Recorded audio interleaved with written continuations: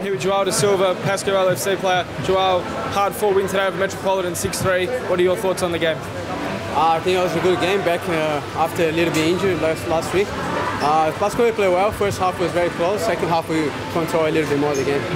As you said, back from injury last week, the boys suffered a shock loss to Fitzroy. It ended an amazing winning streak. What are your thoughts on last week's game?